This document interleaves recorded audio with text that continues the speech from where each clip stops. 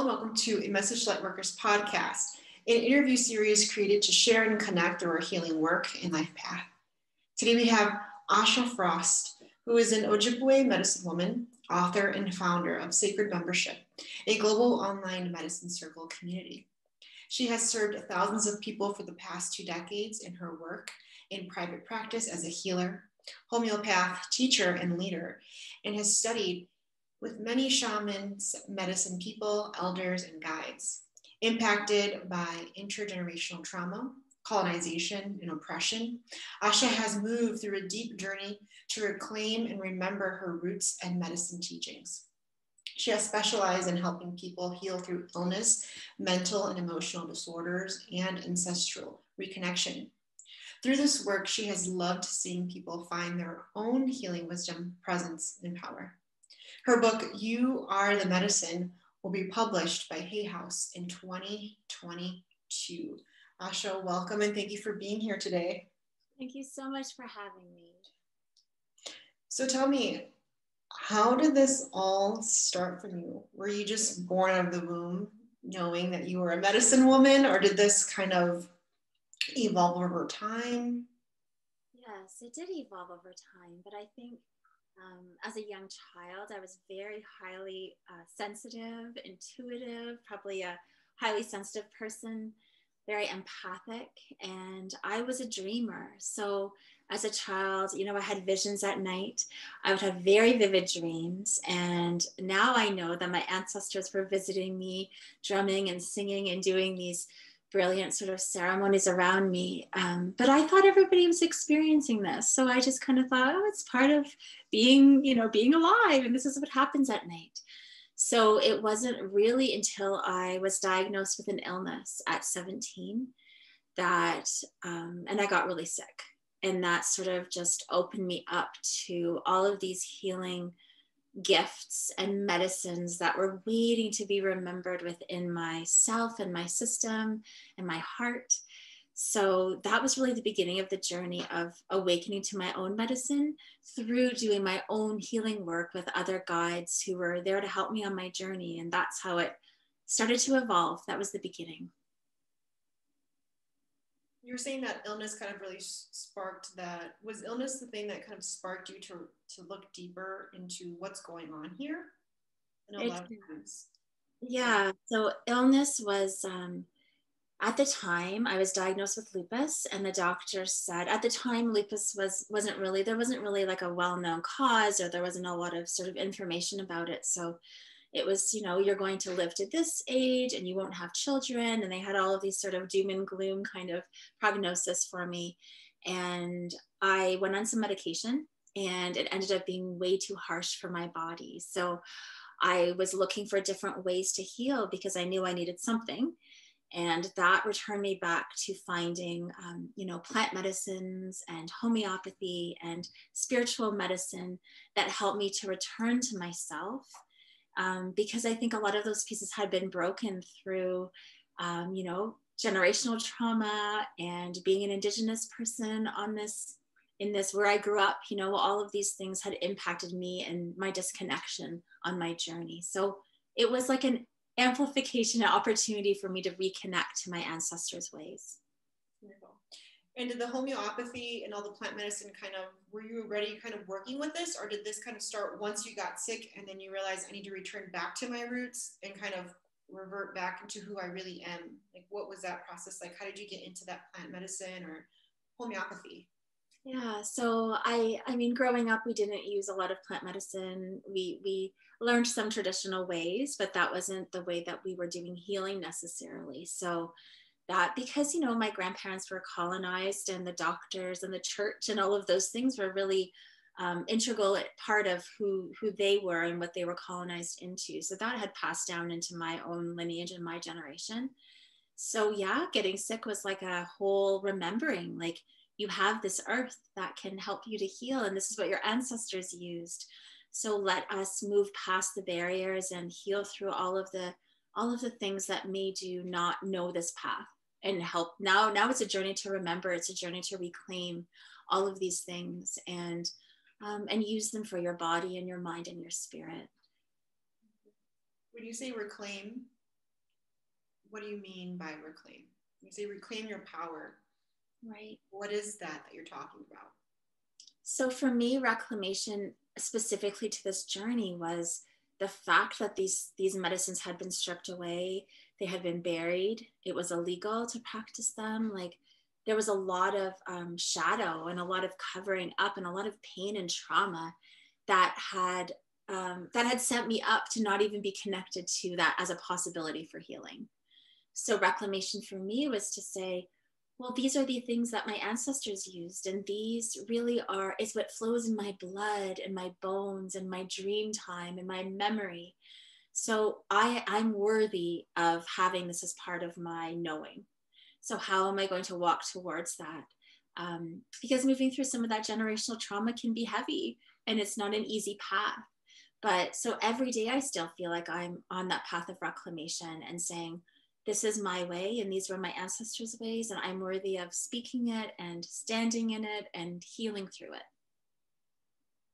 I love that. Sounds very powerful. And to dig into that deeper, what are those ways that you found that you need to kind of speak up about, that you need to live by, that you need to share? What is it that's really like that thing? I think it comes back for me to, we speak of walking in a good way as an Anishinaabe person. That's how we speak of walking in a good way, walking with Minabamazoan, which to me means like walking with the 7 grandfather teachings, which I think are really like universal. You know, we walk with love, we walk with respect and humility. And my mother always taught me these things. That's how she modeled how we were going to live. So it was always in my presence, in my home. But now, I mean, we all mess up. I make mistakes too. I'm human, but I think I intend to try to walk in these ways, in the ways that I believe my ancestors did and my people have. And we've all just, I think, sometimes been harmed, or there's been trauma that has like disconnected us from walking in those ways. So that is what I try to return to. Of course, there's different ritual and ceremony that I, try to reclaim words, language, drum songs, different ways of smudging and different prayers. So all of these things that root me back to that feeling of, right, this is who I am, and this is what my ancestors practiced. For me, it's a feeling and a knowing. That's kind of how I experience it. And knowing that there's different ways of learning, that it doesn't have to look a certain way, and that we are enough as we are, and whatever part of the journey we're on, that we're doing our best. And I think that's a really important part too. You said something about the 7 grandfathers. Could you explain a little bit about that and what that is? Yeah, so these are teachings that we are asked to live by. And it is said that there were grandfathers or elders, I'd say, or, medicine wisdom keepers that had brought these teachings forward. And they truly are like just a way to live. And I said they're universal, right? So I think we all try to live in that good way with these 7 teachings. And I believe that we can all use these in our lives. I think that we can all walk with bravery, walk with respect and truth and honesty to the best of our abilities, because sometimes, we don't have the capacity to do it all the time. But I think if all of us can do this, then I think the world would be a much more healed place. Beautiful. I've sent you a few questions here, and I modeled these questions to kind of really not only share your journey, but how other people can really start finding their path with a little bit more confidence and peace. And the reason why I chose you is because I actually saw one of your videos on the Winter Solstice Summit, and you actually practiced a drumming session. Drumming, it was a meditation or a journey. And, at first I was thinking, I don't know if I'm going to get really deep into this. I was kind of very, not skeptical, but I was just, okay, let's see how I feel about this. And then as I started listening to your words, I slowly fell into that space of that, when your kind of soul is released, or like your soul is kind of opening or expanding.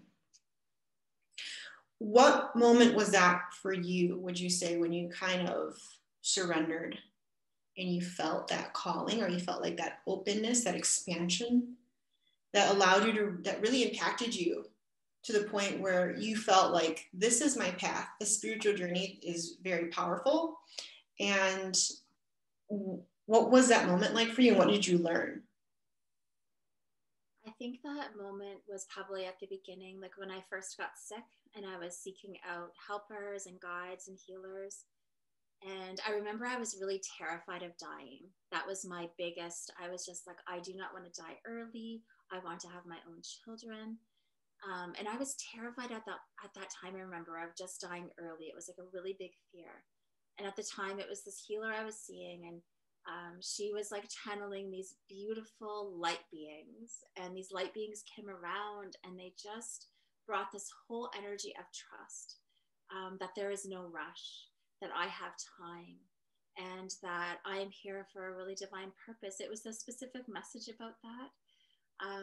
And it gave me a vision of sort of that I had a purpose here, and that my medicine was important.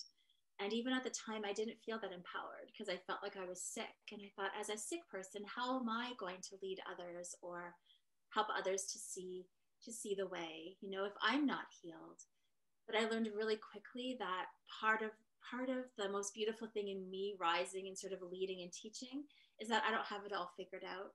And that as I move further on my evolution, everything I'll learn through my own path cracks open and becomes wisdom that I can share with others. And that has always been my way. It's just like I learn something else and then I share it as wisdom, and it deepens and integrates. So I think it was that moment. I was probably 20 or 21. And I saw that even in my sickness, even in my illness, even in my lowest days, there was something that I could gather, and it would become wisdom one I love that. Is there a common thread that you see among people that kind of come to you for healing work? Usually there's like a common denominator. And it just kind of links, like you can tell there's a pattern. Is there a pattern that you see that you feel like just about everyone, or the majority of people, are coming to me for this type of healing, or this type of, for this wound? Could you share a little bit about that, and then what you offer, a little snippet of what you offer in healing? day? Yes, I would say that, I mean, I was in private practice for about 16 or 17 years. And so I saw many folks that sat on my couch, and we sat in healing together. I would say one of the biggest parts was that they were highly sensitive people, people who maybe felt like they didn't quite fit in. Maybe they're maybe not of the earth sometimes and part of the stars, that they felt things deeply. They're highly intuitive. So I think that, but maybe that not fitting in, not belonging. Um, I've worked with a lot of mixed, like people of mixed heritage. So, I don't belong to this group, I don't belong to that group, or I'm feeling like I'm not enough of something. So then I'm always searching to try to scramble to feel more of those things. So I think that not enough wound comes forward a lot in the work that I do, and probably because it's reflected in myself somehow. So I think we always sort of teach what we need to kind of learn ourselves. So those are the main threads that I see in the people that I serve. And before it was just one-on-one work, so it would be like we do these ceremonies one-on-one. Now it's in more of a group circle type of atmosphere where we are working, because I do love that aspect of a circle. We're all sharing these different wounds and these different healings and medicines, and that feels very potent for me. If there is like a book or multiple books that you could suggest for people kind of in this space, what would it be and why? This is such a good question. I think there has been so many books that have impacted me and that have really helped. I really love the book Braiding Sweetgrass. It's not necessarily speaking about about stepping into like your own medicine, but it's a very beautiful book that I think reminds us that we're of the earth, and how we can walk in reciprocity and gentleness upon the earth. So that's a book that I really love. And I think that's probably the book that stands out the most for me right now. There's a lot of books. I think what I've noticed and I can speak to is the reason that I'm writing my book is because I feel like I think that we need more Indigenous voices sharing these medicines and these ways. And I haven't quite found that in some of the spiritual books that I've read. So I'm excited for kind of making way for that and trailblazing those voices. I think that you're dead on, like spot on when you say that, because I feel like there's very generic, like in the healing world, there's like a very generic theme.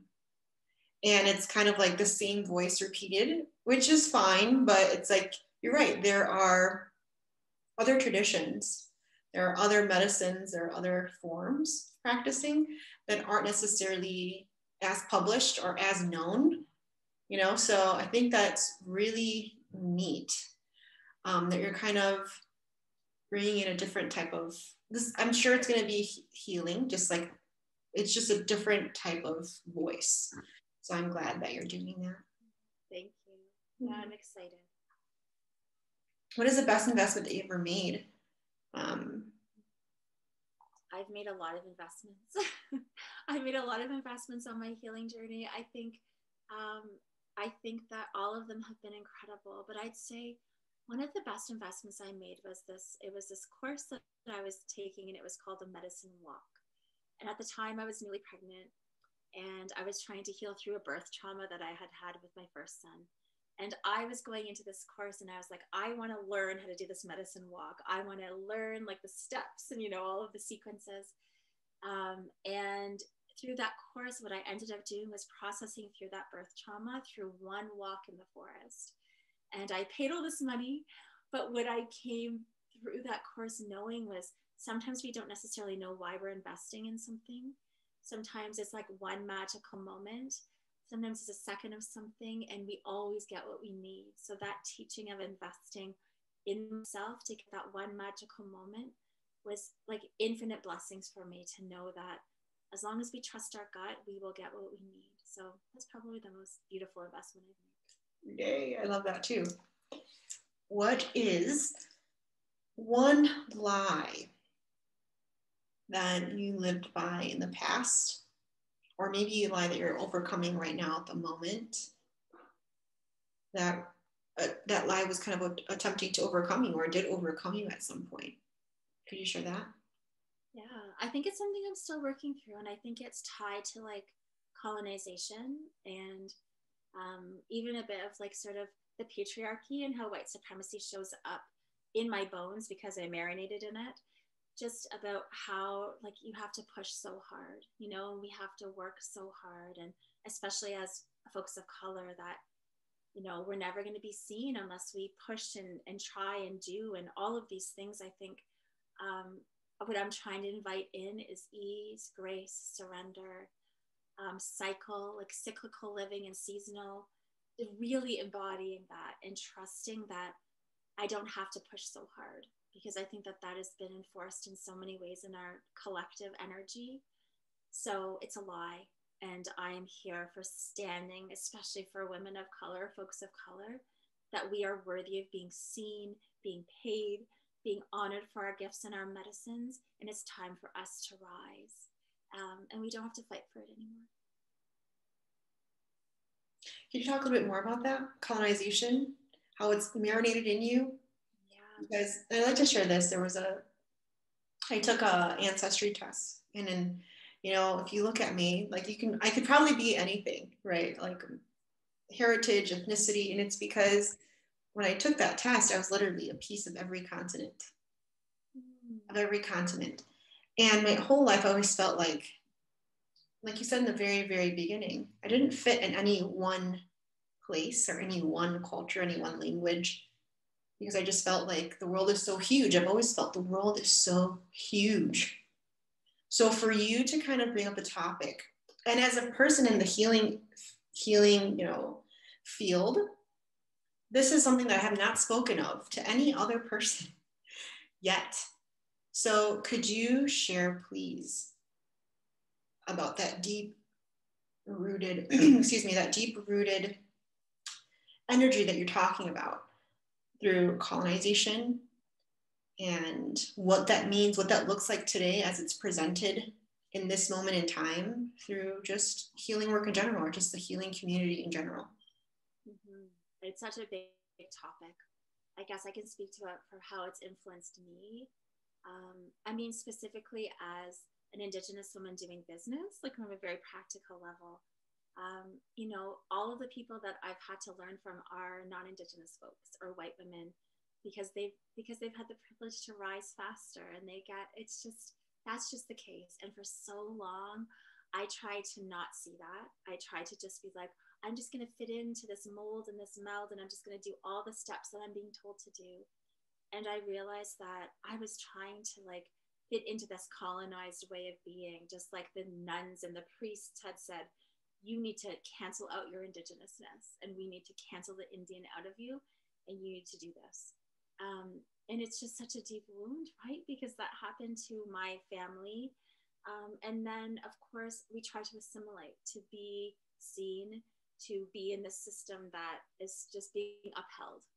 So I've had to really work hard on like removing myself, untangling myself from those narratives that still are so strong in our collective energy in society.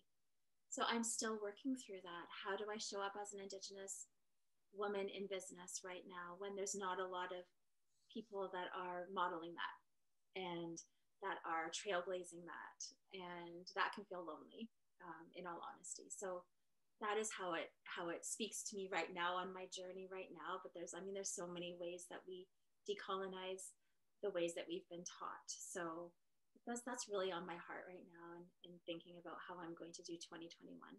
Yeah. And how does one get to that place where it's learning from someone that isn't white in the healing field, or that isn't, because everyone that's really, really publicized is going to be, you know, European, or they have to learn that information from somewhere, the healing arts from somewhere. Maybe it's their heritage type of practice. So where would you say that someone, let's say they don't know if they're from a tribe, or they don't know exactly where they're from, but they're looking for a little bit more of like an Indigenous practice. How do you suggest they go about looking or searching or finding, connecting?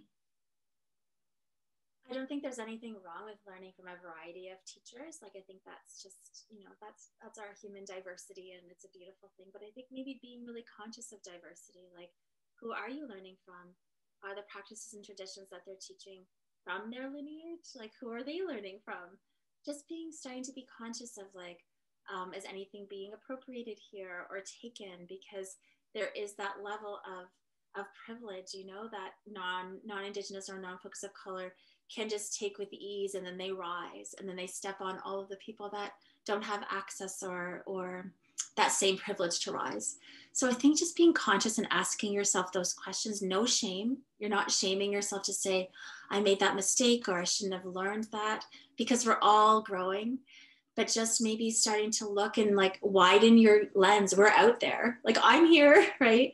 We are out here, but and I've been in this business for 2 decades almost, but I can honestly say that you're going to have to search a little deeper, and you're going to have to do the work to be like, yeah, just feel like, oh, let me search for those teachers that maybe aren't as visible, and then ask questions. Why is that?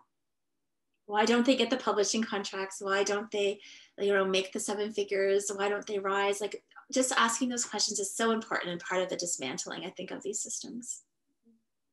What would you tell a struggling light worker to remember as they're attempting to follow their own path? I think it can be really challenging to be a light worker, especially at this time.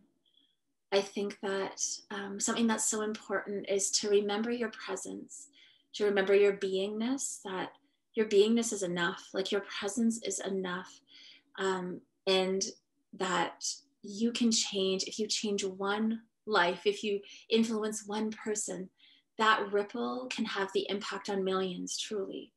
So to kind of really acknowledge sort of all of those blessings that you impart in the world with your medicine, it's so important.